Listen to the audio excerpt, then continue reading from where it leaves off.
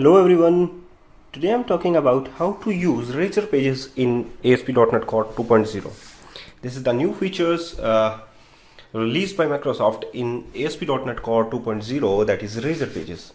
So first of all, create a new project in web application with the framework that is ASP.NET Core 2.0 and web application.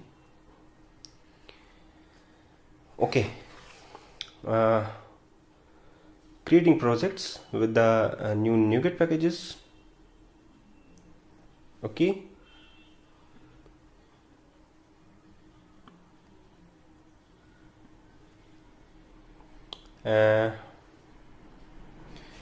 First of all, add a new Nuget packages, or you can say before doing this, first of all add a class, that is movie class. Okay, and in the movie class create some properties like movie ID, movie name, and the movie description. Okay, it's easy to create a model first, because in this video I have used Razor Pages with this model, movie description with this model. Okay, using the dependency injections. So okay, there are some pages, layout, validations. Okay, create a properly way. So first of all, create a new folder with the service folder with the name is service, and move this movie.cs file into the services, and also change the namespace, that is Razor Pages example. So first to use the folder name, that is services, and use the dot, and then after you can use the namespace same, that's your application name, that is Razor Page example. Okay, this is the actual namespace of your class which is existing. So add a new interface in the folder services where your movie.cs file is exist. The name of the interface is iMovie interface. Okay, where your prototype have to declare, you can say I will declare like the list of movie,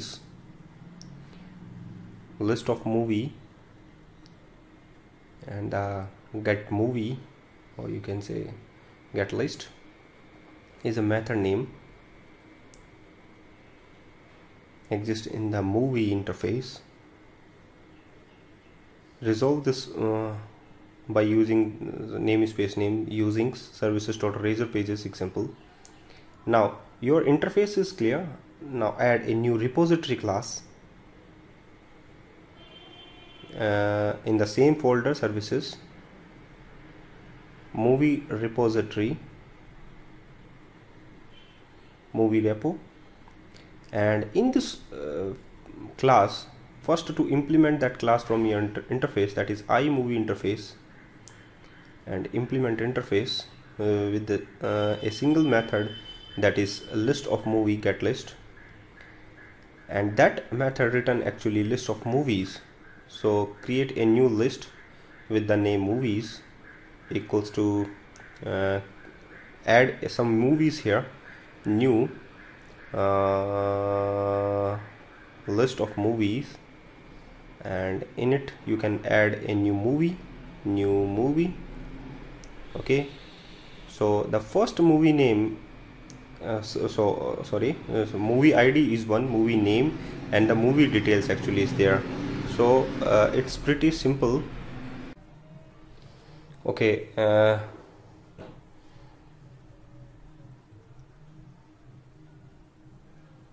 the movie name is 007 Bond. It's my favorite movie. Movie details is James Bond, the hero of you can say the actor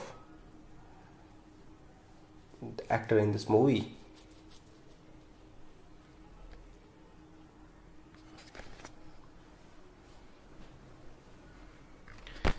Now simply create a new movie.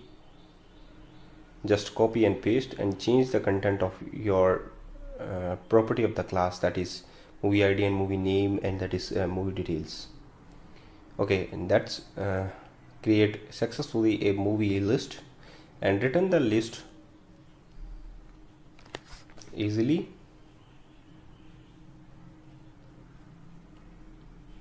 Return movies.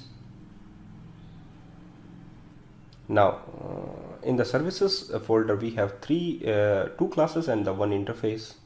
You can check. Now open your pages, and here we have a simple page, that is index.cshtml page, and remove the content from, first of all remove the content from index.cshtml page and add a new table from your toolbox, and you can design manually also. And first of all arrange that table using your table row, and properly after that properly manage your table. First to add the three property, or you can say the field name of your class, or you can say the database table name, that is movie ID, movie title, and the description. And after that you can use the for each loop, and that for each loop bind with the public properties of the movies, and that public property create in the code behind file, which is exist with the .cshtml file, that is index.cshtml.cs file. Okay, the movie ID, movie name, and the movie description, or you can say the movie details. Okay, it's pretty simple. And after that you can use for each loop. By using the for each loop you can iterate your movie list. Okay, variable item in collection, and the collection is actually you know that the collection is index model. You can check your model name is index model, because the code behind file name is the same as the name of your CSHTML, but the conventions is attached with your name of your CSHTML, that is index model. Okay, the convention is model. So item dot and what. So first of all create or you can say the prepare your index.model class, that is index.cshtml.cs file in your Razor pages. So here we have two property. So before doing this, first to open your startup.cs file. If you work with the dependency injections, so add a configure services method in a startup.cs file. Add a transit method or scope method, you can add according you. So iMovie, actually here we have one interface and the one class. iMovie interface is the movie interface, and iMovie repository actually is there in the service, that is movie repo, actually movie repo. Okay, it's now resolve this usings.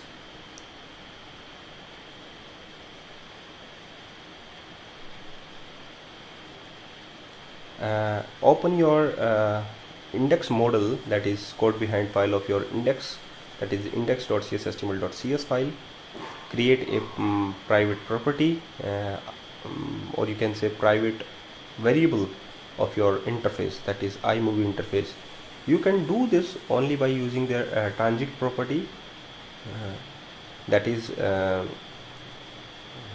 already defined in the startup.cs file. So in the constructor, initialize your interface variable. Okay,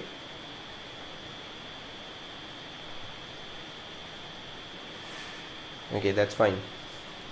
Now in the onGet method, first of all create a list of movie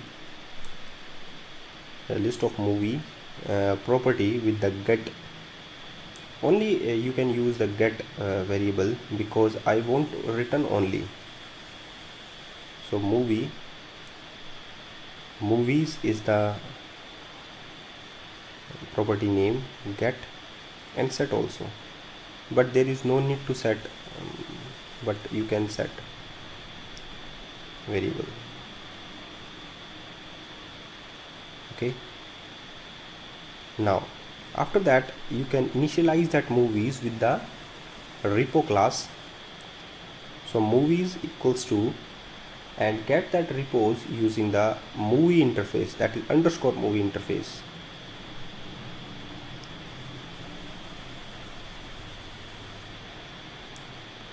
Yeah, that is available here, movie repo class underscore movie interface dot get list, and that return a list of movies. So assign that movies with the movie list. It's easy. Okay, that's use that public property in the model in the .cs HTML page, that is movies. Okay, it's pretty simple. So if you like this video, please subscribe my channel, also share this video. Please share this video, also subscribe my channel.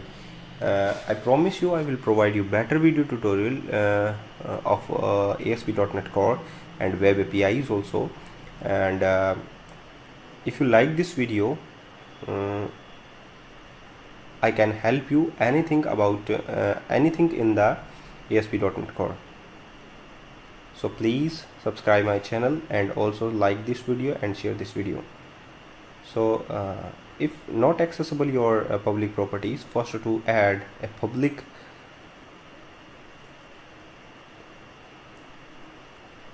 access control just before your the name of the public property. Okay, and you can retrieve your details of the movies by using their @ symbol, item, and .movie name and the movie description. So please share this video on your my channel.